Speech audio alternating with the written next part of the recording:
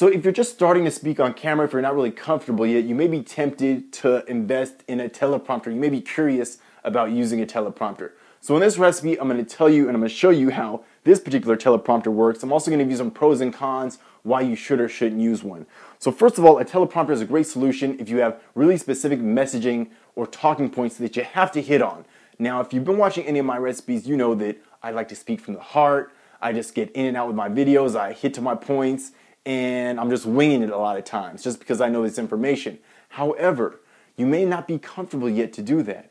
So this is what you should do if you just want to speak from the heart. First of all, without the prompter, you just have to practice, all right? Speaking to camera is just something that you have to do. You have to practice reading in front of a mirror. You have to practice talking to yourself or reading to yourself in the mirror where you practice your eye contact. Remember, you have to look at the camera. You have to be natural. You have to be funny, engaging. And that will really help win over your audience as you're delivering the information. If you're kind of stiff, if you're rigid, if you're just really monotone, it's probably not going to work out for you. You just really need to work at it. However, if you want to go with this option, this is called the pad prompter, which is a teleprompter that works with the iPad. So it's a really nifty device. You can see this is a regular iPad here.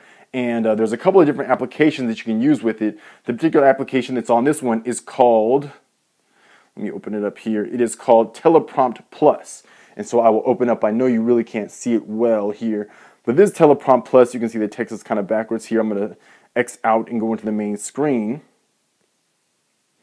All right, so you're able to import your scripts from either Dropbox or from Google Drive. You can import your scripts manually. And then you have a bunch of controls here. You can mirror the text. You have guides. You can change the size of the font, the text color in the background, and do some other cool things. So when you're ready to start reading your script, you just hit Start. And then it will give you a little countdown, and then your script will, oops, did it the wrong way here. All right, let's see if this is the right way now. And then your script will scroll. Now, if you really want to have other controls, you can get a Bluetooth keyboard, and this has other controls where you're able to speed up the text, you can exit, you can have a lot of controls just using the keyboard. And so this works well as well. I'll go ahead and start it there so you can see it reading through. You can slow it down, you can speed it up, etc. All right, so this particular device, you can buy it at it's called the Pad Prompter. You can find it at onetakeonly.com, and I will also leave a description, a link to this particular model in the description below. All right, but this is the thing. If you want to read a prompter, you have to practice that as well, because it's very easy to sound like you're reading when you're reading from a prompter, because you are reading copy. So you have to practice being natural, just speaking through your information, though you are reading it. You also have to practice your eye contact with the prompter, because your eyes may have a tendency to track left or right as you're reading the copy, because you see it's still the screen, though the text is gone now.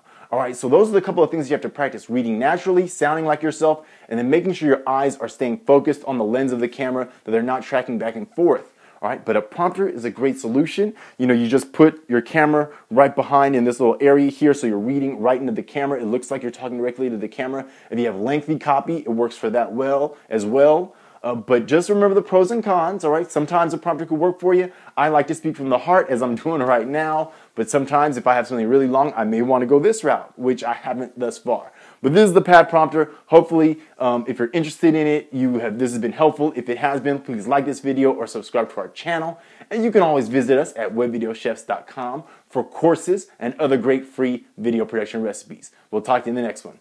Peace.